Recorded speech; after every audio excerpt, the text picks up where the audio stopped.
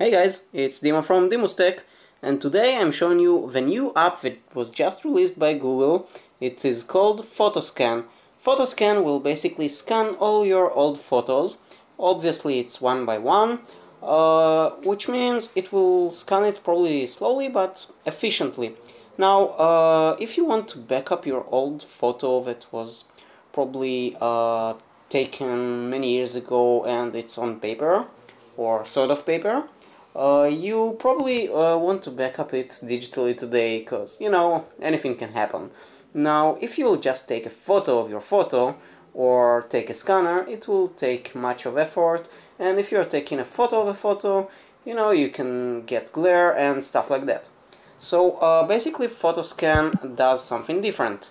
Let me just show you. Now, here I have my Japan Rail Pass, which kinda sort of a memory from my trip to Japan.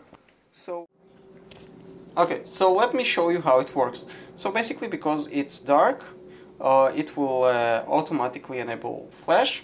Let's go ahead. Now basically you need to take sort of a regular photo like this, and then you'll receive 4 dots. You need to move your phone to each dot. It will sort of scan the photo from every point, and this way it acts sort of like anti-glare. Here you go. Almost, yeah.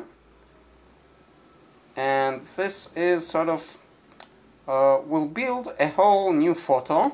You'll see it in a moment. Currently it's processing. Basically it will give you a high resolution, high quality photo without any glare, any issues, and it will automatically sync it to your Google Photos. So it's always saved and backed up, and as Google Photos does, it will always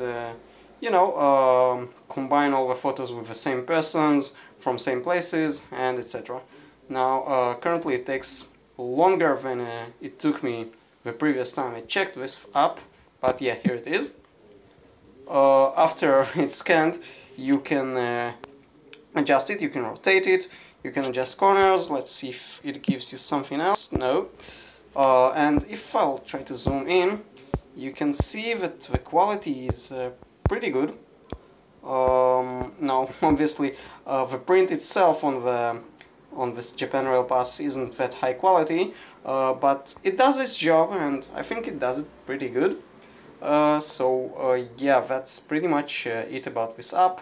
I'll give a link to the blog and to where you can get it for free from Google, from a Play Store. I know that there is a version for iPhones as well, so keep that in mind. And that's it. See you in the next one.